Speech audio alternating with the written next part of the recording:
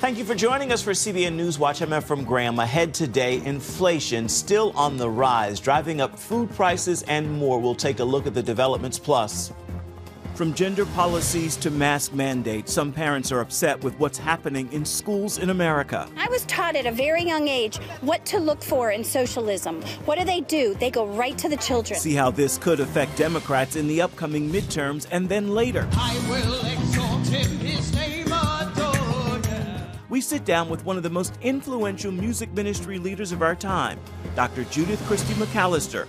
She talks about our heart for missions and helping other ministers of music and worship leaders. When I talk to ministers of music and worship leaders, I say, listen, stay connected to the vision of the house, because the vision of the house can ultimately bless you. All these stories and more coming up next from the CBN Newsroom. This is CBN NewsWatch. We began this half hour with gas prices going down, but inflation still on the rise. That is the consensus from the August Consumer Price Index numbers released Tuesday.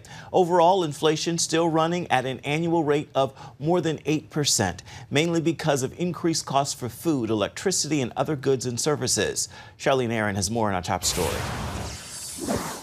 The latest report showed inflation is still rising. That rattled the stock market Tuesday, the Dow plunging some 1,200 points, and raises concerns of a possible recession. Let's just hope that's a one-day phenomenon and not the start of a trend. But that, as you said, that was the worst day for the stock market this year. And those are big, big declines. The news also bad for consumers, squeezed with higher prices on just about everything. You're supposed to try to survive when the cheapest apartment in Phoenix is $1,000 a month. Prices for groceries also way up, more than 13% from last year. This single mom struggling to put food on the table. What else can you do? Starve? Like, you have to buy it. It kind of is what it is. Do we like it? No, but I deal with the prices. On CBN's Faith Nation, economist Stephen Moore of FreedomWorks said families are lagging behind big time. We estimate that the average family has lost somewhere between $3,000 and $4,000 of purchasing power because of this stampede of inflation that doesn't seem like it's going away anytime soon. Still, President Biden claims the nation's other economic indicators are all positive. He even invited Democrats to the White House to celebrate the recent spending bill that they named the Inflation Reduction Act. The economy's still strong, unemployment's low, jobs are up, manufacturing's good, so I think we're going to be fine. They may be taking a victory lap at the White House, but I can tell you one thing, the American people are not, because they are feeling the direct impact of this every single day. Meanwhile, the Federal Reserve is expected to raise rates by another 0.75% or more next week, making everything from car loans to credit card debt even more expensive. Charlene Aaron, CBN News. There is an abortion rights battle on Capitol Hill nearly 3 months after the overturning of Roe v. Wade from the United States Supreme Court. South Carolina Senator Lindsey Graham introduced new legislation that would put a federal ban on most abortions after 15 weeks. The bill would provide exceptions for rape, incest, and to save a mother's life. This is causing controversy in the Republican Party, with Senator Mitch McConnell saying this should be dealt with on the state level. Meanwhile, Democrats are responding, saying Graham's bill proposal is extreme and hopes this motivates voter turnout during the midterms. White House Press Secretary Karine Jean-Pierre says the White House is fighting for progress. Republicans in Congress are focused on taking rights away from millions of women across the country. While we are fighting for progress, they are fighting to take us back. Senator Graham's abortion bill would need 60 votes in the Senate to advance over Democrats who are in the majority. The Justice Department is apparently expanding its investigation into the January 6th Capitol riot. Dozens of subpoenas have been issued to aides of former President Donald Trump. Meanwhile, Trump's legal team is making a startling claim about those documents stored at his home. CBN Washington correspondent Matt Galka reports. The Department of Justice has seemingly ramped up its investigation into former President Donald Trump and his potential role in the January 6th riots. They've issued subpoenas to associates and advisors of the former president. The DOJ issued about 40 or so subpoenas in the past week to people in Trump's circle. The department also seized the phones of at least 2 former top advisors. The subpoenas are extremely broad. They're from the Capitol Siege section of the United States Department of Justice's D.C. office, and they ask for broad categories of documents. The subpoenas reportedly relating to a variety of issues, including fundraising and an alleged plan in various states President Joe Biden won, where fake electors would cast their votes for Trump and not Biden. High-profile conservatives attempted to throw cold water on the new developments as the midterm elections loom in just 8 weeks. They want to unleash corrupt partisans at the Department of Justice and the FBI to go after Donald Trump to try to distract people. The subpoenas are separate from the other high-profile case involving potentially highly sensitive documents seized from Trump's Florida residence, Mar-a-Lago. The Trump team now challenging the gravity of the investigation. In a Monday filing, the wording suggests they don't believe the documents are classified and are calling the investigation a, quote, storage dispute. They describe the records that were seized as purported classified records, which suggests that they do not concede that the documents that were taken were indeed top secret national defense information, as the Justice Department has alleged. Trump's lawyers requested a so-called special master to review the files independently and review any files that may be covered under attorney-client privilege. The DOJ stated Monday they're okay with at least one of the Trump picks, Brooklyn Judge Raymond Dearie, seen here in a prior courtroom sketch. It's unclear if the judge overseeing the documents case will pick Dearie. The House Select Committee investigating the January 6th attacks promises at least one more hearing before the end of the month and potentially more in October, but potential subject matter and witnesses have not been made public yet. Matt Gelka, CBN News. A major new revelation exposing concerns over China's collection of user data on Twitter. In a Senate hearing yesterday, a whistleblower from the social media giant accusing Twitter of misleading the public over security concerns. They don't know what data they have, where it lives, or where it came from, and so, unsurprisingly, they can't protect it.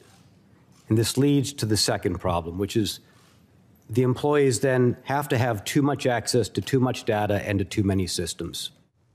The former security chief at Twitter is accusing the company of failures in cybersecurity that make it vulnerable to exploitation. The animated children's show Peppa Pig introduced its first same-sex parent family. The episode is called Families, and it aired in the United Kingdom. It shows Peppa's classmate talking about what makes her two mommies special. The episode divided viewers. 2 years ago, a petition was created insisting a same-sex parent family be on the cartoon. The animated show is aimed at preschoolers. Coming up, see why these parents want teachers to know who's really in charge. You're going to hear how they're voicing their concerns at board meetings and taking their fight to the ballot box. We've got the story for you when we come back.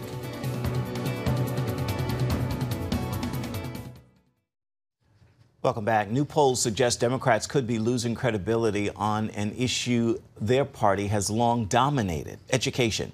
From school closures to mask mandates to gender policies, parents are angry about what they're seeing in America's classrooms, and they could shake up the midterms as the new swing voters. Tara Mershner reports. For more than 2 years, parents have faced challenges from school closures and mask mandates to gender policies. American education is seen as a growing concern, leading to predictions that many parents seeing red will vote that way too. There are people like me and a line of other people out there who will gladly take your seat. Rallying cries heard round the country. Figure it out! Now!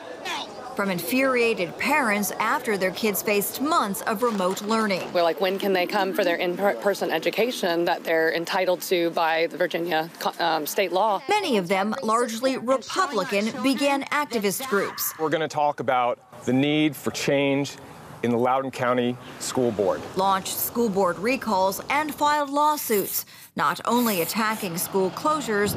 We've certainly been seeing an increase in referrals for therapy just across the board. But also lessons in the classroom. CRT is racist. It is abusive. Pornography in textbooks. You bought $1.8 million worth of these trash books. Transgender policies. You took away my ability to parent my child. even before I had any knowledge. And more. I was taught at a very young age what to look for in socialism. What do? They go right to the children. The anger and impact of parents getting so much attention. Enough of the toxicity and the division. And they've been crowned this election cycle's potential heavyweights.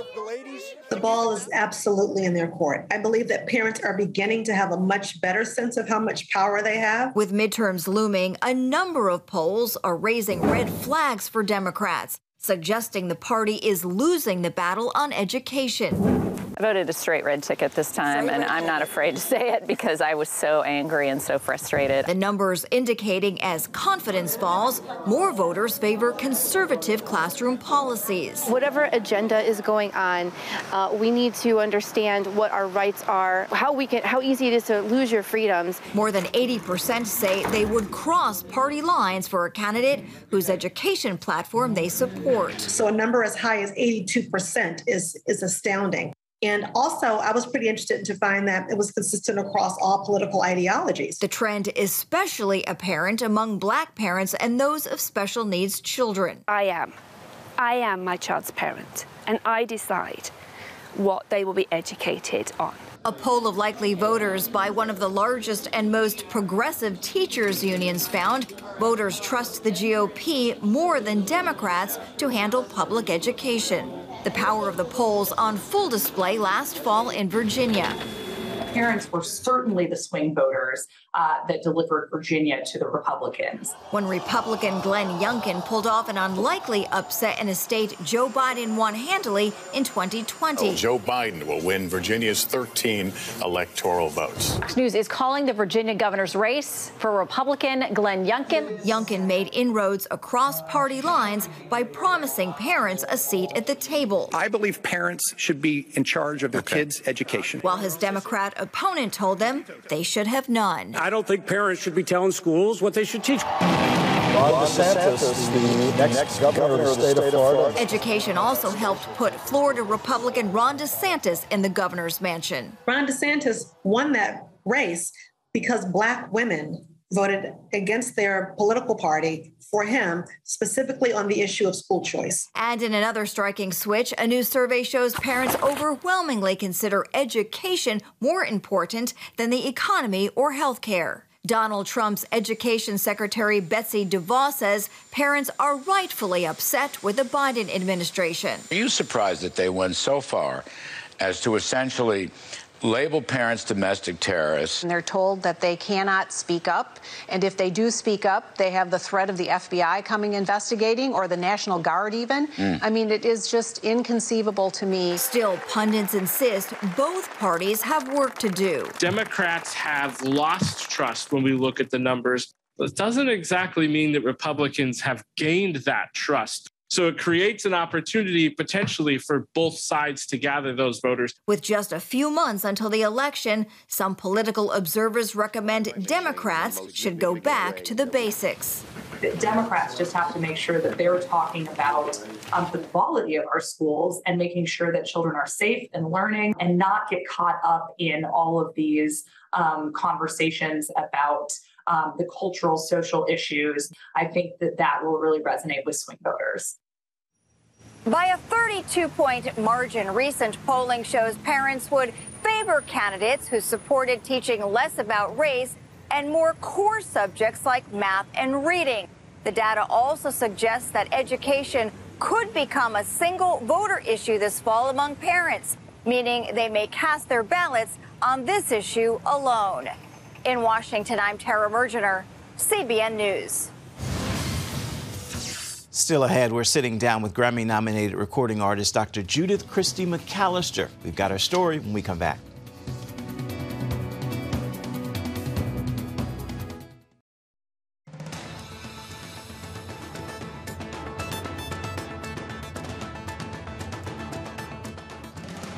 Recording artist Dr. Judith Christy McAllister is one of the most influential music ministry leaders of our time. She was born in Harlem, New York.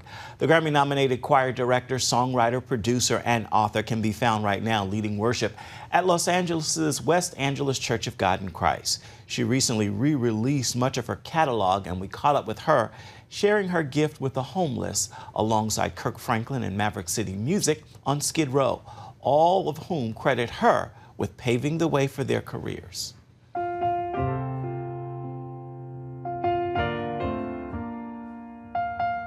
We are here sitting in the heart of Skid Row, if you will. Yes. You live in the LA area yourself. Yes. What made you commit to being a part of this vision project for the Wow. city? I've always had a heart for missions, and not just missions across the water, but missions right here. Jesus said, "The Spirit of the Lord is upon me because he has anointed me to preach the good tidings to the meek." He said, to those that are disenfranchised. Of course, I'm paraphrasing. So the gospel is more than just what we do in the four walls of the church. When you're out there in this area and seeing what's on the street, what's happening to your heart when you see what people are homeless, struggling? What do you think? Well, first of all, I'm very grateful. I'm getting emotional now because I think about so many of them that are on the street corner. But for the grace of God, go I. And I want to do everything that I can to ensure that one person, wherever I am, is lifted.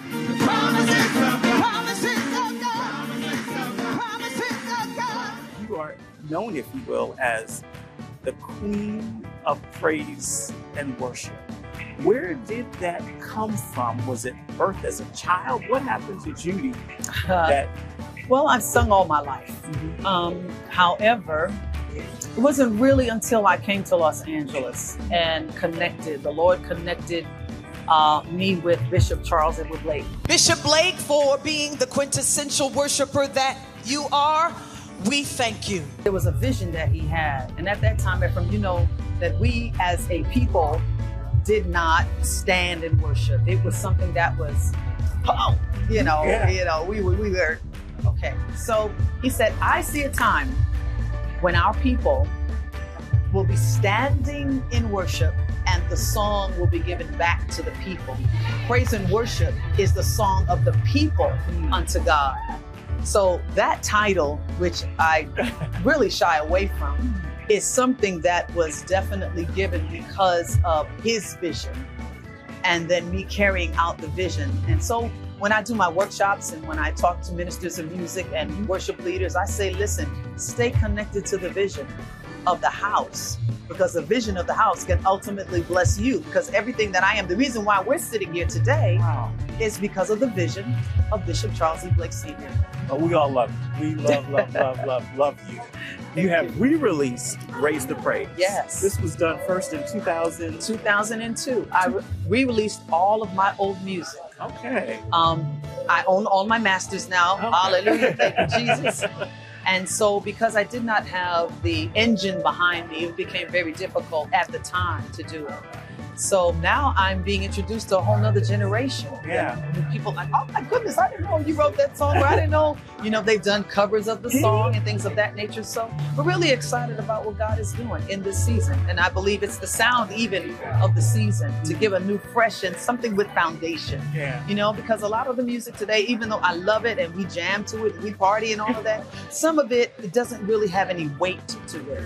And so we when we worship God, we must make sure that we have something that is stable. Mighty fortress is our God. Those are the hymns of the church, blessed assurance. You think of those songs when you're going through. And so to God be the glory. The day that the Lord has made. Hallelujah. Oh, yes. Come on. Exalt him. And And you can get new copies of at least 4 of Judith's older projects. As you've heard, she's re-released the music wherever you get your music. They include Raise the Praise, Send Judah First, In His Presence, and Sound the Trumpet. It's available now on all music platforms. For more uplifting music, join us tonight for a special edition of Studio 5, where we're looking ahead to this year's Dove Awards, which will be handed out October 18th in Nashville.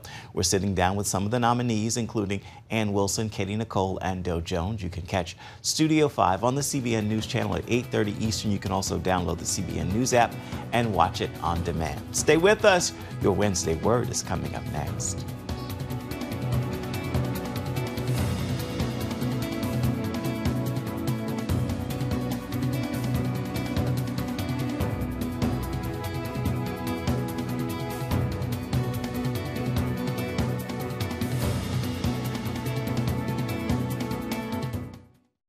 Time now for your Wednesday Word, and today's word is freedom. I need you to remember this. True freedom is found in Jesus. There is no bondage in faith in Christ. In the words of a very popular song, I am no longer a slave to sin. I am a child of God. Take hold of this truth and walk in freedom today. It is true no matter what you feel like, what it looks like, or what you are seeing. You are free when you have Jesus Christ in your heart. That is going to do it for this edition of CBN NewsWatch. I remind you can always find more of our programs on the CBN News Channel. You can find them there at any time, as well as online, cbnnews.com.